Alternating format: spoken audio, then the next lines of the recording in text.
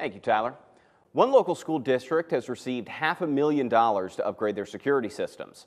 Buckeye Local Schools received the grants through the Ohio Facilities Construction. All 5 schools will now be equipped with upgraded cameras, fencing, window tinting, spirit wrap, knock boxes, training, and emergency supplies for classrooms. Superintendent Scott Celestine says that this new equipment for the schools will add more protection for students and the staff. He says in years past, they installed very unique security measures. We have what we call a parent trap or a man trap, and basically when you go to our buildings, you buzz to get in and you get inside another set of doors, but you can't get any further in the building unless somebody comes in and gets you. So that was a security measure we put in back when I was high school principal, because there's doors open and they could go many directions and you don't know which way a person went.